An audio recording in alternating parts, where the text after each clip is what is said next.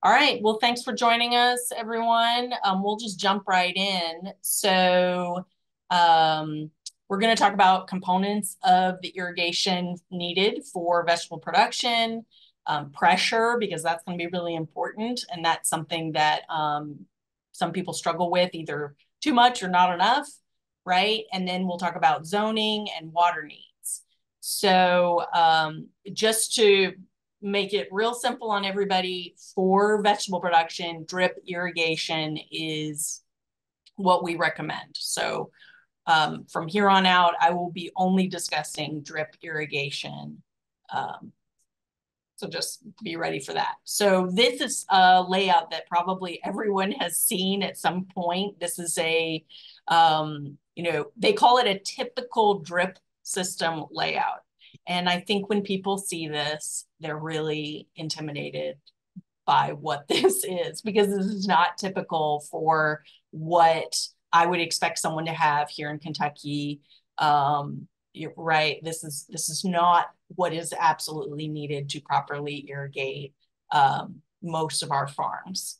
If you're talking about hundreds of acres, you may need a slightly complex system, but for the majority of our growers, and certainly for high tunnel growers, this sort of thing is not what we need, right? But this gives you kind of an idea of what it could be, right? So honestly, this is probably more what people could use, and not necessarily this pump, right, or this tank, but this layout, right? So this is the main line, right? We call this the main line. This is the thing that is connected to the source of the irrigation, right? And then we have laterals. You can also have a sub main, and we'll get into that, right? But this is pretty simple, and this is kind of, as this is a beginning irrigation talk, this is kind of the kind of level that I will be talking about today. So what do you need to get going for drip irrigation, right? You need pressure to move the water. That is first and foremost. And so before you plant a crop, for the agents out there, before any grower plants a crop, they need to have their irrigation situation set. They need to know where their water is coming from and that it's ready to go. You do not want to be setting up irrigation after you have planted a crop. So pressure can come in the form of pumps or gravity, right? If you are using surface water, so a pond or something like that, you will need filters, because the water will have sediment and particles in it, and that can create issues. You need a way to get the water to the field, right? So a pipe or lay flat or some orchard tubing, something, right? And then your drip tubing, which is the laterals component, that's drip tape, what we call drip tape, right? You need that. You need connectors for all of these components. We won't be talking about fertilizer injection or fertigation today, but if that's something that people are interested in, we can cover that. We can do kind of a demonstration during the actual workshops, the in-person workshops. And then if you are connected to city water, municipal water, you do need some sort of backflow prevention, right? So the main line, right, and the sub main. So those could be the main line for most vegetable producers. It could be PVC, like in that Toro diagram, but for many of us, it's just going to be lay flat. And right, so the reason it's called lay flat is it lays flat when it's not inflated, right? So it looks just like a two-dimensional blue piece of rubber, right, when it's not inflated. And then once it's inflated, right, it becomes circular. So this can be the main line. It may also end up being your sub main, depending on how many divisions you have in your field, right? And then your tubing, your drip tape, will connect, direct directly to your main line, or it could connect directly to your sub main, right? And we will do demonstrations on that in the in-person workshops, right? And it can be really long. So just, you know, you can see this one kind of goes forever. So depending on your pressure, this could be a pretty long main line. So if many of you have probably seen drip tape, but maybe you haven't actually opened one up and looked at it. And so modern drip irrigation laterals, right, have these kind of channels and teeth, right? And there is an emitter and you buy it based off of your emitter spacing for the most part, 4 inches, 6 inches, 8 inches, 12 inches. And so that is from one emitter to the next, which is where the water is going to come out, right? Right here. Will vary based off of what you've purchased, what crop you want to grow. That may influence what kind of drip tape you use, right?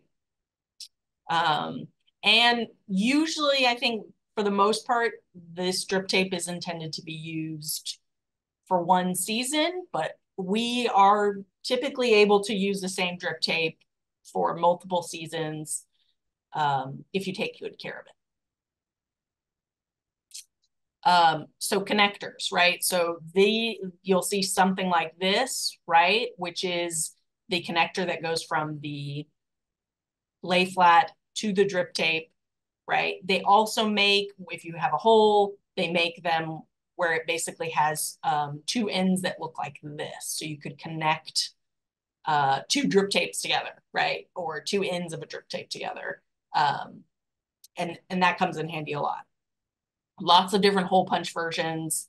For the most part, and again, we'll go over this in the workshops, I have the best luck creating these holes when the lay flat is actually inflated with water. That is when it's faster, in my opinion, to make these holes. As you can imagine, you also get water on you, but that's just kind of part of the game. Some people are able to punch holes in the lay flat when it is not inflated. It does take a certain amount of practice to do that. Okay, so water source, right? So for the most part, a lot of people use municipal water, but a lot of people also use surface water. So this would be an example of surface water, right? Groundwater, I hear about this less here, but in other parts of the country, that is pretty common. And then rainwater. So here's a snapshot of a rainwater example. So they're collecting it off of a high tunnel roof into a tank and using that for irrigation.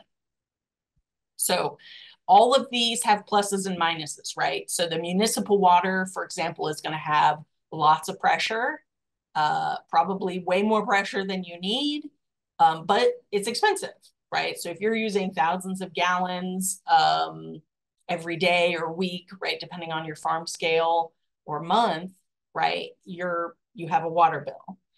Surface water may be free, quote unquote, but it's going to come with sediment.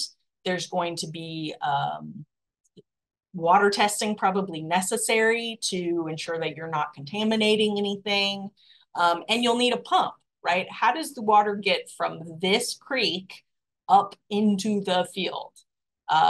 Certainly not from gravity, because you've got to get over this hump, right? So there's going to be a pump involved and filters. Groundwater, probably something similar. Pump, definitely. Most likely filters are going to be required. Rainwater, free, again, but right, it's dependent on how often it rains, how much it rains. You'll need, ideally, you'd want to put a filter on this. And this is low pressure. So free, but low pressure. So all of these things come with pluses and minuses, right? So let's talk about pressure. So for drip irrigation, low water pressure is somewhere between 8 to 15 pounds per square inch, PSI.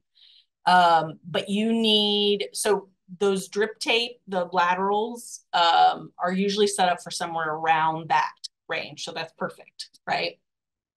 Um, 10 to 15 PSI is needed at the submain. So every time you move from one, every time there's a turn or a bend or another component added to your system, right, going from the main to the submain to laterals, you're losing a little bit of pressure.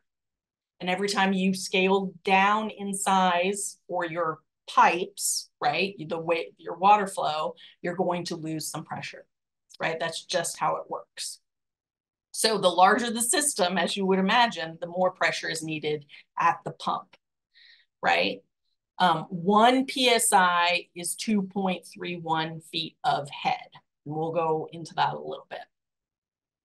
So for municipal water, 40 to 60 PSI typically is what would come out of a spigot, right? And so as you can imagine, that is way more pressure than you would need if you're just irrigating a high tunnel or something like that. And even at the UK research farm, sometimes the pressure, depending on the scale of our project, if we don't have a ton of laterals, sometimes the pressure is too high there, right? And we kind of have to play around with it.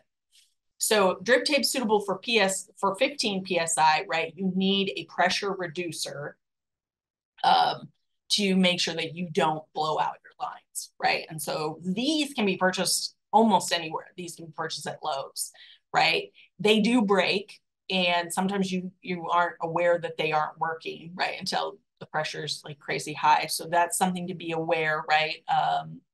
You probably want to replace these every few years or make sure that they work. Don't just assume they work. On every roll of drip tape, you have kind of this kind of table. For the most part, we're using 5/8 inch drip tape, right? And it talks about the thickness. We usually use 8 mil drip tape, right? Minimum operating pressure is 4 PSI. Maximum operating pressure is 15 PSI. So this is what we normally are using.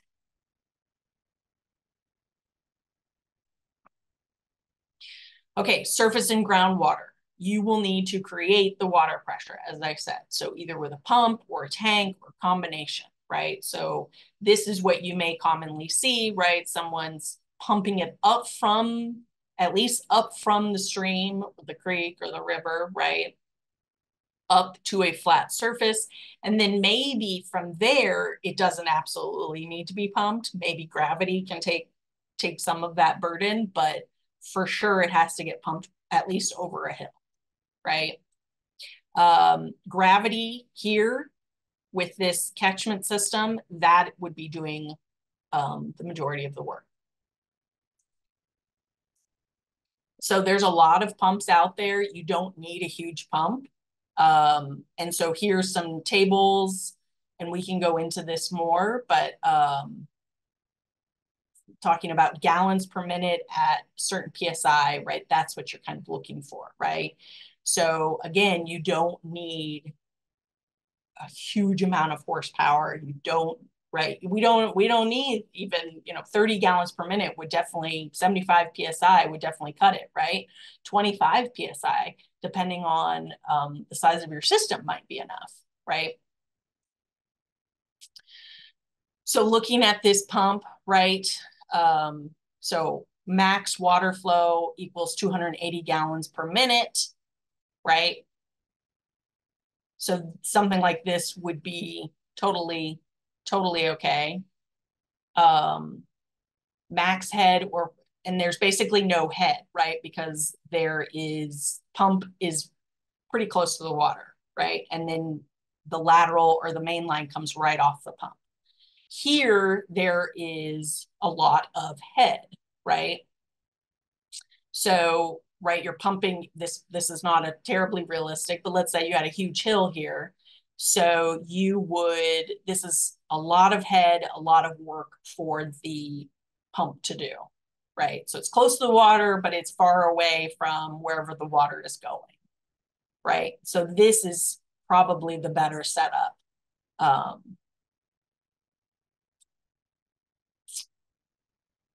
So in this, I think this is a Toro. Again, this is a Toro table, pump performance curve. The flow rate, that's gallons per minute versus the pressure, which is just head or PSI, right? So you can look, right? You can, okay, I need 50 gallons per minute, or that's what I'm aiming for. Or, okay, I know my head or my PSI, right? And then based off of that, I can calculate how many gallons per minute roughly I'm gonna get.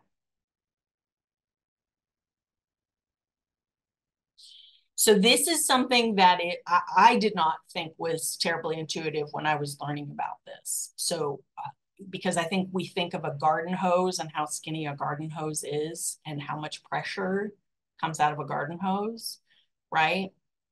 But actually the wider, the bigger the diameter of the pipe, the better the flow, right? The better the pressure, right? So you want to restrict up until, you get to your laterals, you want to restrict things as little as possible. Again, because with each time you downsize in a pipe size, or there's a bend somewhere, maybe you have to put an elbow somewhere. Every time you do that, you're going to lose pressure and your water flow will be reduced. Okay, so thinking about irrigation zones, right? So this doesn't have to be a tank, right? This could be your spigot, right? So thinking about how to lay things out. A lot of it is dictated by your farm and your fields, and maybe there's already roads in place. And so, right, you've got to kind of go with what is already there in some instances. But thinking about where your water source is, how far the water has to go to get to the fields, right? So wherever the water source is, the pipe that leads from the water source to the field, right, is the main line. Then this would be a sub main, right? This is a sub main, right? So every time it branches off, you've now got a sub main. You could, in theory, have a sub main if you absolutely needed it, but hopefully you don't. But this is pretty basic, right? So you've got the main line, sub main, laterals, right? What you want to think about is how much can I irrigate at one time, and we'll go over that. And you want the ability to shut water off, right? You wouldn't want this area, for example, irrigating. I mean, maybe if you have the pressure, you could potentially irrigate both fields at the same time, but maybe you don't want to. So you need a way to shut this off and shut this off, right? And perhaps only irrigate one field at a time, just like this, right? There's a shut off, here's a shut off, right?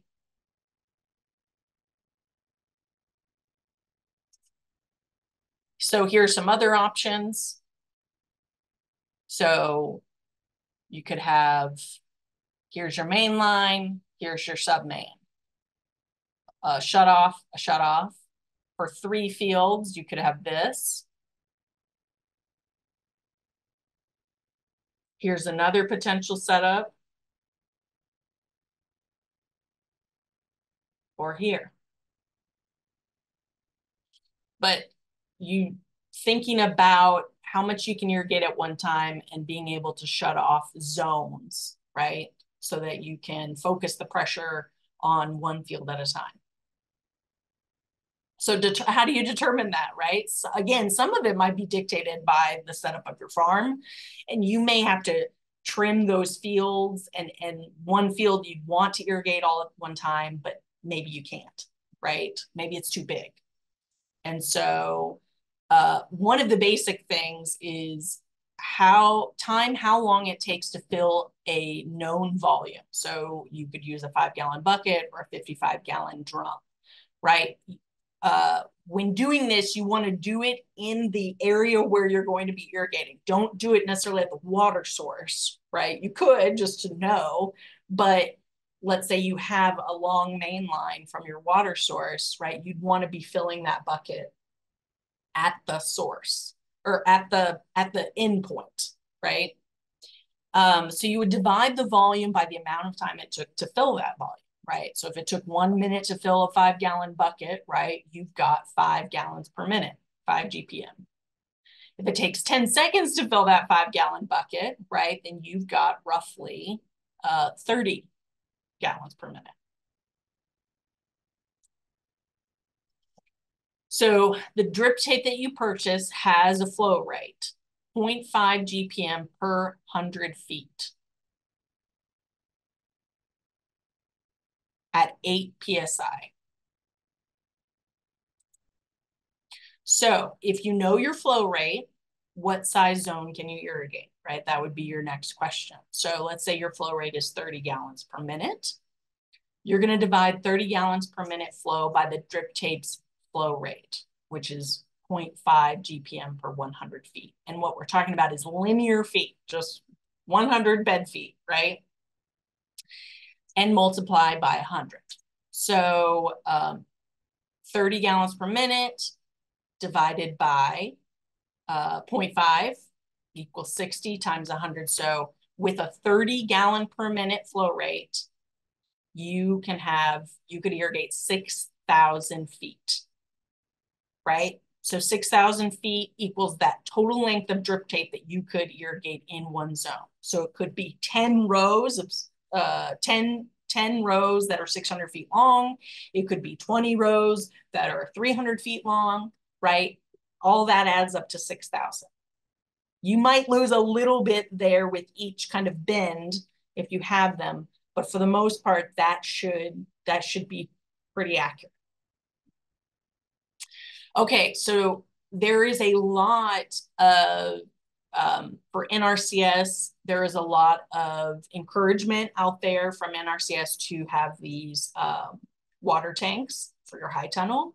I see them less so with open field, but definitely with high tunnel, right? And I think this is exactly the kind of tank that you could get from with the NRCS EQIP program. So if pressure is purely from the tank, right, it will be ultra low pressure unless the tank is way up high, right? It is possible, but just keep in mind, it is possible to actually irrigate with just that tank and the rainwater, but you may not have enough water. It's not necessarily a pressure thing. It's actually like you may not have enough water to irrigate with rainwater alone, right? Because we go, in the summer, we go weeks sometimes without raining or not much rain, right? You can pump the water up to a tank or or just be rainwater collection, but just keep that in mind and we'll talk about amount of water needed, but just, you most likely will not be able to rely on rainwater alone. Okay. So this is a little pop quiz. Which system has more pressure? This giant tank here or the little tank? I'm gonna assume people are thinking to themselves, but if anyone wants to answer it, they can.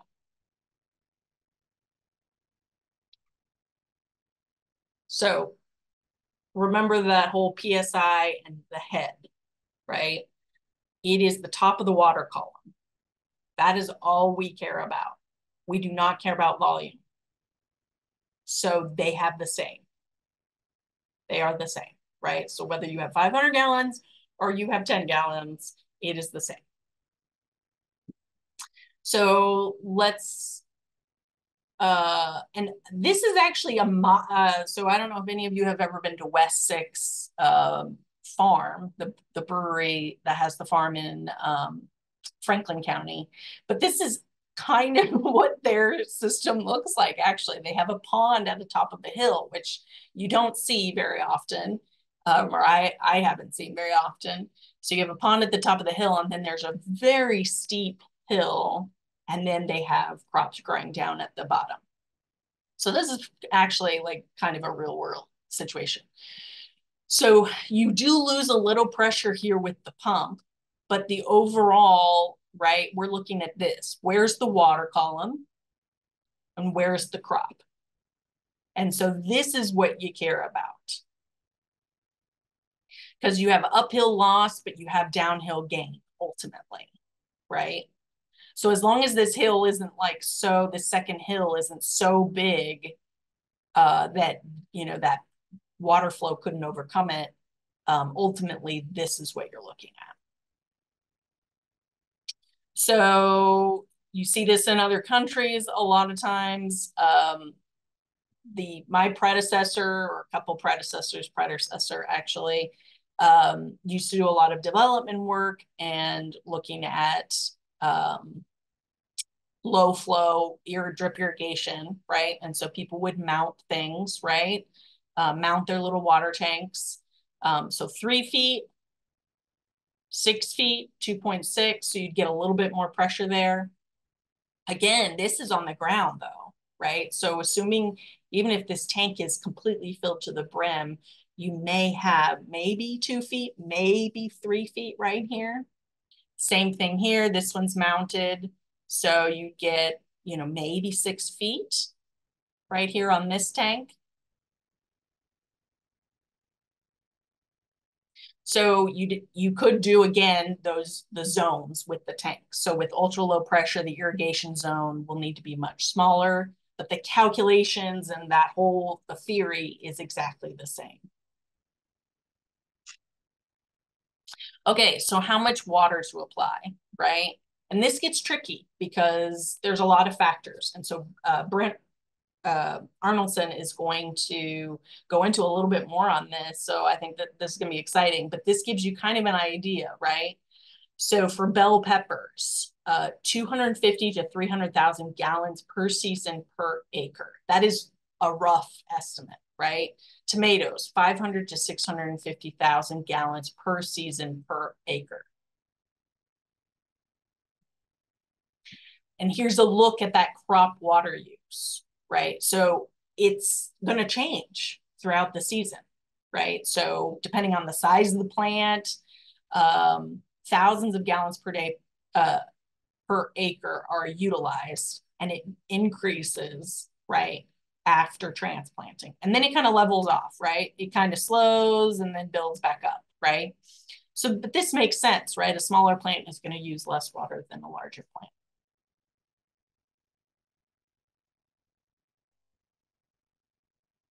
Here's just another example, right? So I get that question a lot of how much should I irrigate, right? And the answer is it depends. This also is just an average, right? It depends on weather and what's happening at that point.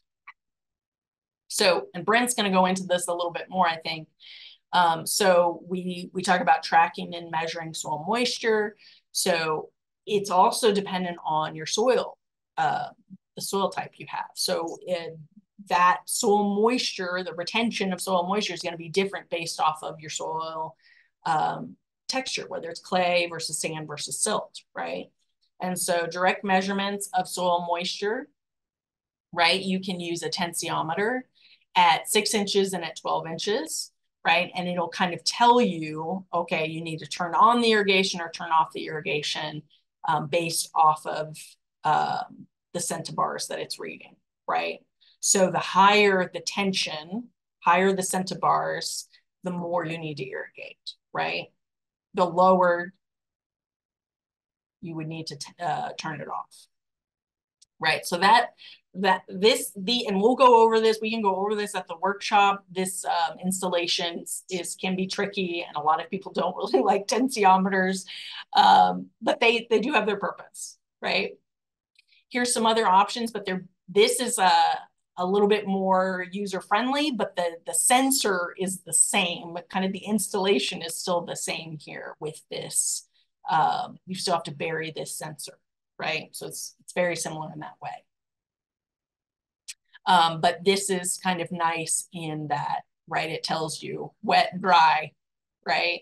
It's kind of like a stoplight almost system. And so visually you can see it a lot better, right? So the down here would be drier. When it's all the way up, you're good, you're wet, it's perfect.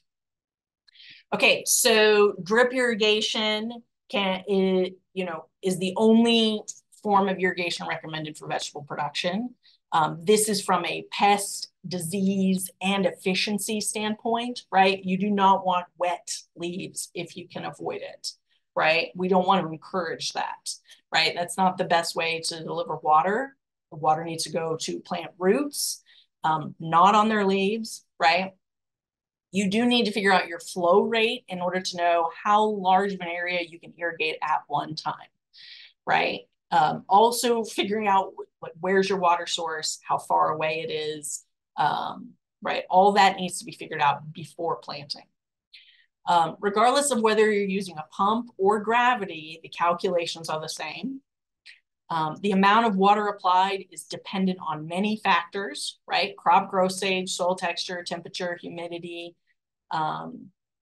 And then you can apply irrigation based off soil moisture, which can be measured using a potentiometer. And we can go over that in the in-person workshop. So here's some potentially helpful resources. So these simple calculations for small drip irrigation systems. A lot of what I said is in this really great document. It is a fact sheet, right? You got to read it and kind of, and it gives you some sample calculations. This fact sheet, HO 120, is for ultra low pressure drip irrigation and rainwater catchment. We have a complimentary video that goes through this on the YouTube channel. There's the link. And then the CCD, the Center for Crop Diversification, has a lot of other irrigation resources that's kind of pulled from multiple sources. So there's some options.